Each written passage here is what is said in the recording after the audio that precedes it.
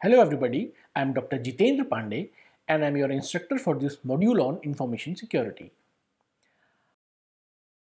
After the completion of this lecture, the learner should be able to define information security management principles, know the procedures for developing information security system, understand 4 pillars of any security system, define CIA principle, know the goals of information security, and understand various security mechanisms. Information security means protecting data, information, and information systems from unauthorized access, use, disclosure, disruption, modification, or destruction. Information security management is a process of defining the security controls in order to protect the information assets. IT security is sometimes referred to as computer security. Information technology security is the information security applied to the technology. It is worthwhile to note that a computer does not necessarily mean a home desktop. A computer means any device with a processor and some memory. Such devices can range from a non-network standalone devices as simple as calculator to network mobile computing devices such as smartphones and tablet computers. IT security specialists are almost found in any major enterprise or establishment due to the nature and value of the data within large businesses.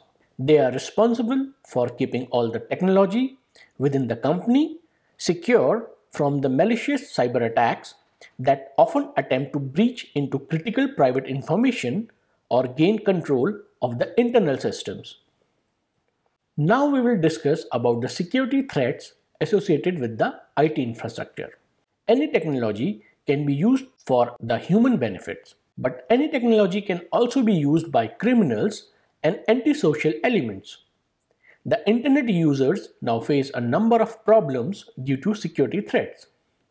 Periodically, our computers are affected by viruses. Viruses damage or destroy the information on the computer and they spread very fast. Credit card information is stolen by the hackers. The terrorists use the internet extensively to plan attacks. And information wars are initiated by bombing servers with unwanted mails and network connections. Security threats will adversely affect individuals. They lose their privacy. They lose confidence in using the internet for e-commerce transactions, and they lose confidence on the public safety measures if those measures still do not protect them. If the individual loses confidence, then the business of the enterprise involved in the e-commerce is also affected. Enterprises lose millions of dollars due to fraud on the internet. Enterprise espionage causes both direct and indirect losses to the organization. And unfortunately, many employees and ex-employees are responsible for enterprise espionage. In this information age, every individual should have a good awareness about the security issues, security policies of the organization in which he or she is working, and also the laws related to information security. People should also be aware of the ethical issues concerning the use and misuse of the information system. As information systems are technology driven, people should also have the necessary technical exposure to security systems and technologies. Every organization should have a security policy. This security policy should reflect the management's commitment to provide secure information system while protecting the privacy of the individuals. Policy should also indicate the management's approach to introduce new technologies and services and training the employees on information security. Every organization should work out the detailed procedures for developing information security system. The procedure should include identification of critical information assets, identification of threats to the information system, finding out the vulnerabilities, and taking preventive measures to avoid the threats. Working out the mechanism for detection of fraud and recovery of the systems after attack, and training for the people. For providing security, a number of security products need to be installed in the enterprise. These products include antivirus softwares, firewalls, surveillance system, intrusion detection system, etc. However, just installing these products alone will not provide the necessary security. People, policies, and procedures are very important. It needs to be emphasized again that people, policies, procedures, and products are the four pillars of any security system. Together, they provide the solution for providing physical security, computer security, and network security. The three fundamental principles of security are availability, integrity, and confidentiality, and are commonly referred to as CIA triad, which also forms the main objective of any security program. The level of security required to accomplish these principles differ per company because each has its own unique combination of business and security goals and requirements. All security controls, mechanisms, and safeguards are implemented to provide one or more of these principles. All risks, threats, and vulnerabilities are measured for their potential capability to compromise one or all of the CIA principles. The first security principle is confidentiality. It ensures that the necessary level of secrecy is enforced at each junction of data processing and prevents unauthorized disclosure. This level of confidentiality should prevail while data resides on systems and devices within the network as it is transmitted and once it reaches its destination. The threat sources to confidentiality are network monitoring, shoulder surfing, stealing password files, and social engineering. Countermeasures to address these threats are encrypting data as it is stored and transmitted by using network padding, implementing a strict access control mechanism and data classification, and training personnel on proper procedures. The second security principle is integrity, which means that the integrity of data is protected when the assurance of accuracy and reliability of information and system is provided and unauthorized modification is prevented. The threat sources to integrity are viruses, logic bombs, and backdoors.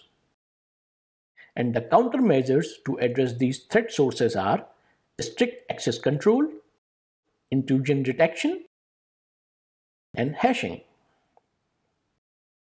And the third security principle is availability.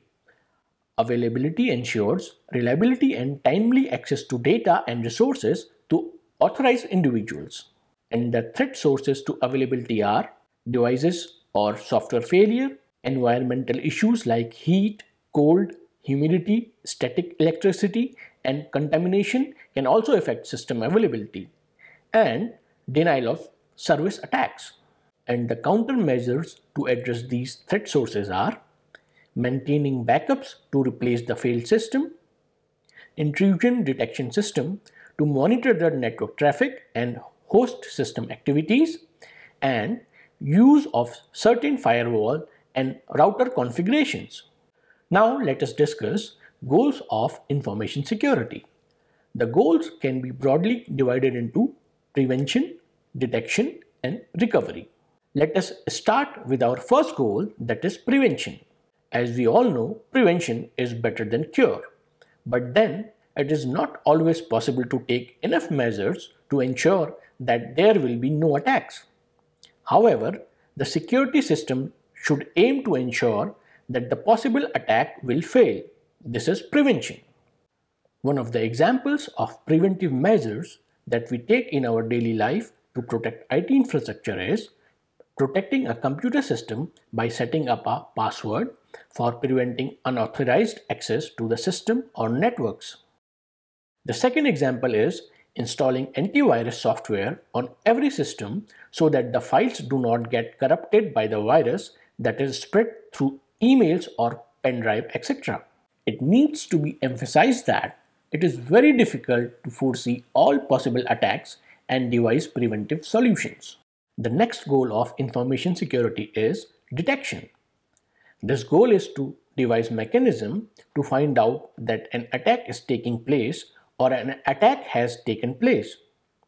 If the attack is discovered while it is taking place, the damage being done can be monitored, and if possible, the attack can be stopped. If the attack has already taken place, the damage that has been done should be detected. Detection is followed by working out possible preventive measures so that such type of attacks can be prevented in the future. The third security goal is recovery, that is, repair the damage done by the attack. Suppose a file is deleted through an attack. Restoring the file from the backup is an example of recovery. So, the system security should work out on backup policy. Another example is if some records in a database were modified by an attacker to restore the database from the backup. However, it may not always possible to restore the system to a state it was before the attack. For example, the database backup may not contain all the latest modifications. However, a recovery mechanism has to be worked out in such a way that the damage is minimal and also the system can be restored to the original status to the maximum possible extent in minimum possible time. Now we will discuss about security mechanisms. To provide secure communication, cryptography is extensively used. Cryptography facilitates providing the three information security services that are confidentiality, integrity, and non-repudiation. Confidentiality is ensured because only those who have the encryption key can decode the information. Integrity is ensured to some extent because only those who know the encryption key have sent the information. Certainly, since authorized users only can send the encrypted information, a user cannot deny that he sent the information, and hence non-repudiation is also ensured. First of all, we'll discuss some of the basic terminologies that we'll use throughout this lecture. The first one is plain text or clear text. It is the message and it is denoted by M. Next is encryption. It is the process of encoding the message and it is denoted by E. Ciphertext. Ciphertext is an encrypted message and it is denoted by capital C. Decryption. Decryption is process of decoding of ciphertext and it is denoted by capital D. Cryptography. It is most closely associated with the development and creation of mathematical algorithms used to encrypt and decrypt messages. It is about secure communication in the presence of adversities. Cryptanalysis. It is the science of analyzing and breaking encryption schemes. Cryptology. It is the combination of cryptography and cryptanalysis. Now let us understand the concept with the help of an example. Suppose there are two people, Alice and Bob, who want to talk and pass notes back and forth, and these notes are private and they are using a public forum such as internet for passing these notes. In this example, Eve is interested in a private conversation between Bob and Alice and can do much more than eavesdropping. Like, Eve changed the content of the message that could be catastrophic. The goal of cryptography is to protect this communication and make it secure. So we came up with the notion of kryptonium pipe, where Alice starts sending message using the kryptonium pipe, which is a secure medium, and Eve could not read, temper, or access these messages during transit.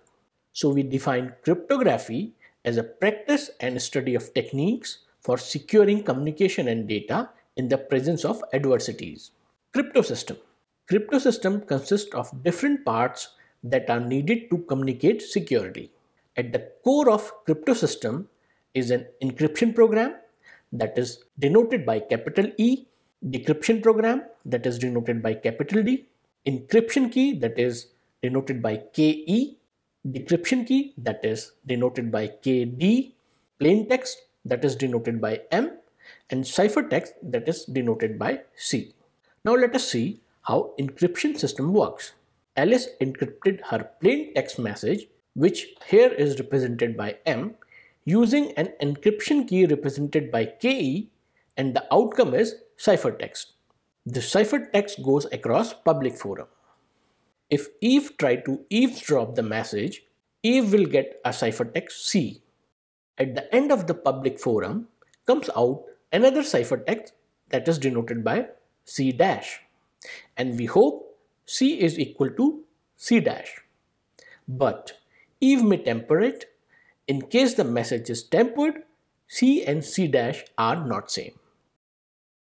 Once the ciphertext is received, Bob decrypts the ciphertext with the decryption program denoted by capital D using decryption key KD. The outcome may be the original message sent by the Alice or an error. Error is a very important factor to judge whether the message is tempered, in which case C is not equal to C dash. The success of crypto system essentially lies with keeping the encryption and decryption keys secret and private, as the encryption and decryption programs are public and known to everyone. In the crypto systems, when both encryption and decryption keys are same, that is KE is equal to KD, it is known as private key communication or symmetric key encryption. In symmetric key encryption, both parties have same key. As the key is known by both the parties, either of them accidentally exposing the key can break the security of the crypto system. There are some crypto systems where KE is not equal to KD. That is, both encryption and decryption keys are different. These crypto systems are known as public key cryptography or asymmetric key encryption. In asymmetric key encryption, every user has two keys, one public key and one private key. Private key is known to the user only, and the public key of all the users is published and known to everyone. So now, if Alice wants to send any secret message to Bob, then Alice will use Bob's public key, which is known to everyone, to encrypt the message and convert the message to ciphertext and send it to Bob over public medium, that is internet, as Alice is sure that only Bob can decrypt this message, as due to certain mathematical properties, the message encrypted by any user's public key can be decrypted by using that user's private key only. So, the encrypted message received by Bob can be decrypted to plain text by using Bob's private key only. Now let us talk about hash functions. Hash function is a one-way function, that is, you can create a checksum from the message, but you cannot create a message from the checksum. It should also be difficult to create two messages having the same checksum. However, the second property cannot be met always. Hash functions are of two types, keyed hash functions and keyless hash functions. As the name suggests, you need a key to be shared by the sender and receiver in case of keyed hash functions. In case of keyless hash functions, there will be no need of such a key. An example of keyed hash function is using DES. The last three blocks of a ciphertext can be used as a checksum. However, this is not a very secure method because of the weakness of DES algorithm. The two keyless hash functions which are widely used are message digest 5 and secure hash algorithm. MDS produces 128-bit checksum and SHA produces 160-bit checksums. Though many keyless hash functions have been proposed in the literature, most of them prove to be insecure. Message digest 5 and secure hash algorithm provide a reasonably good message authentication. Now we will discuss about digital signatures. A digital signature is a mathematical scheme for presenting the authenticity of a digital message or documents. A valid digital signature gives a recipient reason to believe that the message was created by a known sender, that the sender cannot deny having sent the message, and that the message was not altered in transit.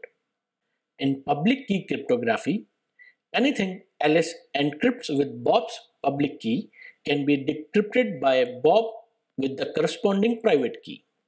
Alice can also encrypt a message with her private key, which means that Bob can decrypt it with Alice's public key.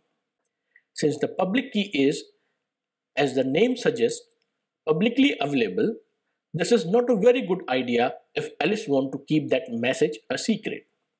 Eve can also simply obtain a copy of Alice's public key and thus also decrypt the message. But because Alice keeps her private key to herself, Bob knows that only Alice could have encrypted this message. Bob can now be sure that this message was written by Alice. A signature on a paper message serves as a proof that the message was written by the person who signed it. Encrypting with a private key, thus, can be regarded as an equivalent to placing one's signature on the message. This is why this is called creating a digital signature for the message. If Alice wants to keep the message a secret that only Bob is allowed to learn, she of course then simply encrypt the digitally signed message with Bob's public key. Bob first decrypts the message with his own private key and then decrypts the result with the Alice public key. He now knows that no one else could have read the message because it was encrypted using the public key, and that no one but Alice could have written this message because it was encrypted using her private key. Remember that everyone using public key cryptography has two keys, one private and one public, either of which can decrypt message encrypted with other. Encrypt message as normal. First the sender encrypts the message with the recipient's public key. Then the sender adds their signature to the encrypted message, perhaps some text like "This message is from John Smith," and then encrypts the whole thing with his own private key. The recipient receives the message and decrypts it with the sender's public key, which produces the digital signature and the encrypted message.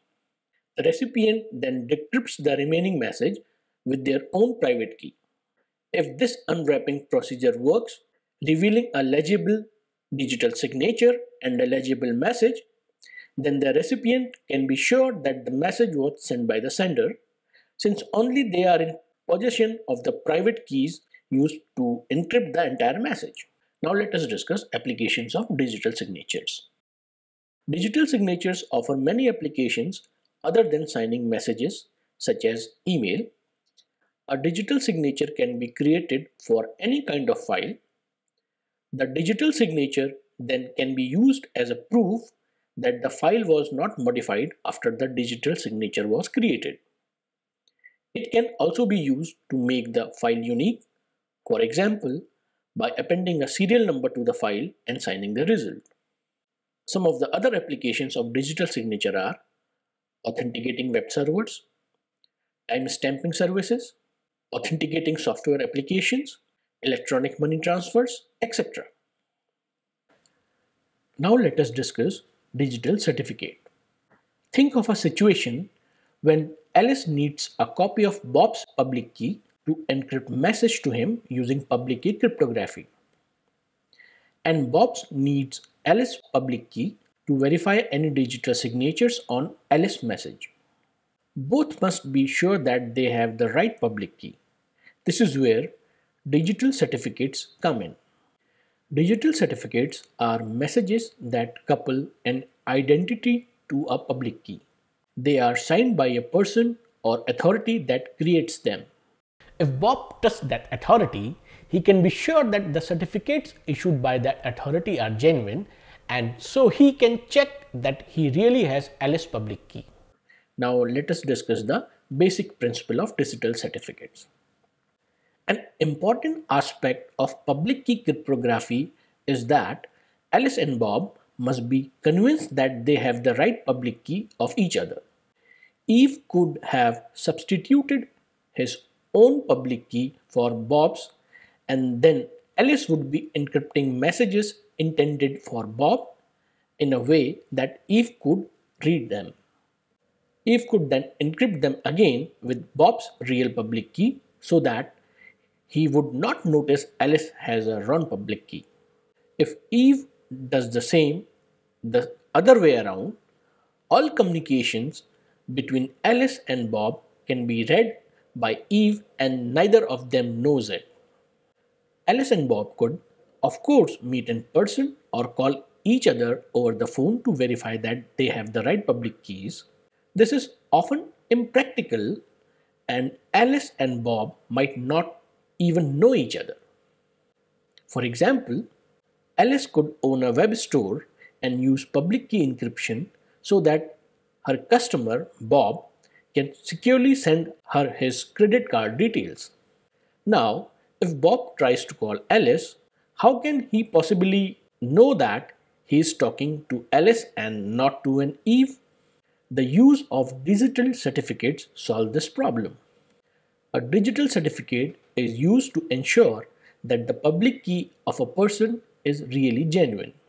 Digital certificate is a message that contains the public key of a person or an organization, information about the owner of the public key, and also how long the certificate is valid. This message will also have a digital signature so that the recipient of the certificate can make sure that the certificate is genuine. Such digital certificates are issued by an authority which can be trusted. Such authorities, generally appointed by governments, are also called certification authorities. So in our example, next to Alice, Bob, and Eve, there is now a trusted third party, usually called Trent, because the name also starts with a T. If Alice wants to have Bob's public key, she will go to Trent to ask for a copy. Trent will then send her a message containing the details of Bob's identity and Bob's public key. This message, called the Certificate of Bob's Public Key, is signed by Trent.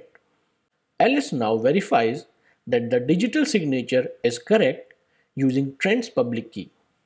If this is the case, she knows that she has Bob's real public key, and she now also knows that Bob is called Bob. Eve is now no longer able to impersonate Bob by giving Alice a public key pretending it is Bob's. Since this public key is not signed by Trent, Alice will not accept it, and Alice is sure that Trent checked Bob's passport or driver's license before making the certificate. Of course, Eve might now try to pretend that she is Trent. If she can pull this off, she can listen in on everybody's communication. To prevent this, Alice should make sure that she really has Trent's public key. This should be quite easy.